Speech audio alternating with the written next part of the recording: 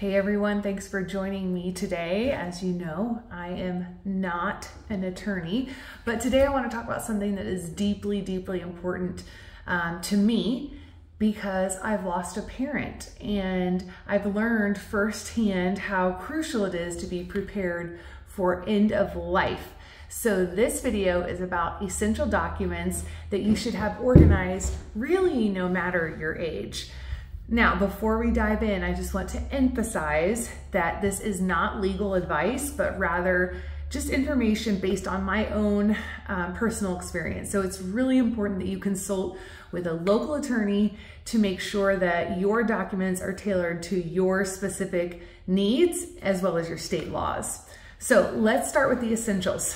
Number one, a will. You've all heard of that. Why do you need it? Well, this helps to choose an executor and lay out how your assets should be distributed after you pass away. Without it, your estate goes through probate and state laws will decide how to distribute your assets. Number two, a living revocable trust. So you need this to manage your assets while you're alive and smoothly transfer them to your beneficiaries without probate.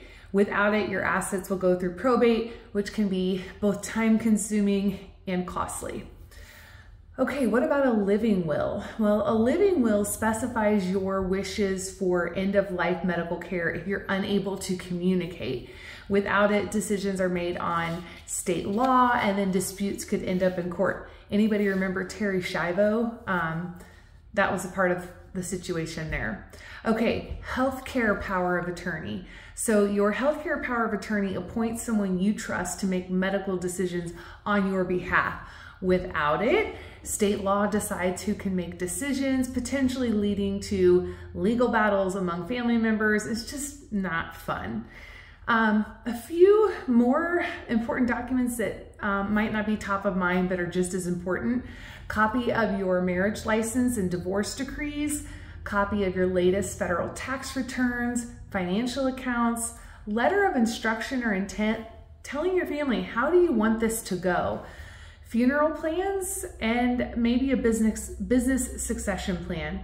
So I know this topic can be difficult, but making those documents and making the decisions and getting your documents together can really, really, really be a gift to your loved ones. It brings peace of mind knowing that your wishes will be respected and trusted and the family won't have to navigate these complex issues alone. So take some time, get organized, and please, please consult with an attorney who can guide you through the specifics for your wishes in your state.